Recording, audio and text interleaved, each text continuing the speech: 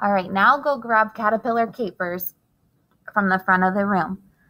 On this page, it says you're going to use commas when you separate the words in a group. I love pizza, chocolate, and juice. You're going to look carefully at each caterpillar. You're going to read the words in each of the circles, and then you're going to write a sentence using the list. So I gave you an example for number 1. For number 1, I saw blue, yellow, or red. Blue, yellow, red. So I said, do you like blue, yellow, or red better? And between these words that are listed, I put a comma, like you should put a comma in between your words.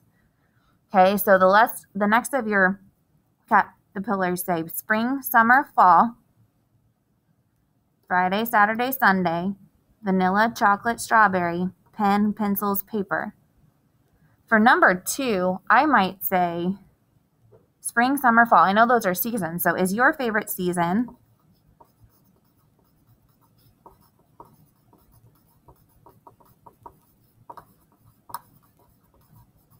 spring,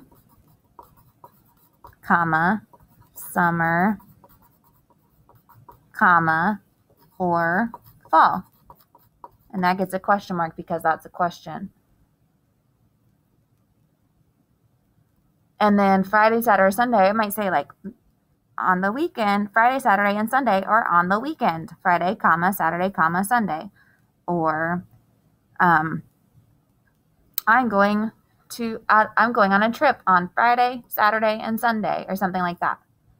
And then vanilla, chocolate, and strawberry. I love ice cream that the flavors are vanilla, chocolate, and strawberry, or whatever. And then the last one, pens, pencils, paper.